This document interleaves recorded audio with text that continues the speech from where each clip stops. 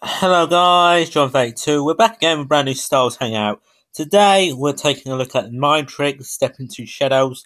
So basically this one sort of makes me feel, this trailer makes me feel like Ezra is becoming on par with his master. This is him becoming on par. So he's mastering him a level, just like Anakin and Obi-Wan Kenobi. They're coming on par with each other. This is what makes me feel like it is, because it's Mind Trick. So he's starting to learn, more abilities. He's starting to become more powerful on the Force. And he can actually, keep, the guy under control for longer. And control the AT-ST to shoot at, the Imperials. So it's a very interesting trailer, very cool.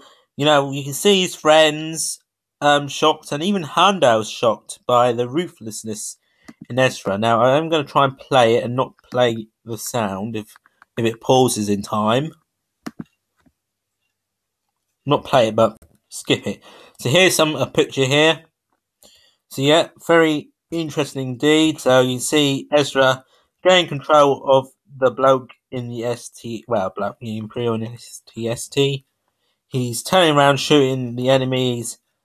And can I show you where where his friends are looking at him like, wow, he just did that? So the crew's gonna start being worried because what he's like now. Now, can I get to the part, please, where the team are like, wow, he just did that. It's here, isn't it? Yeah, this is it. They're like, did he just do that? He just entirely smashed them. It's kind of like Obi-Wan and Anakin situation. I believe this is what's going to happen. Sorry, oops, move it.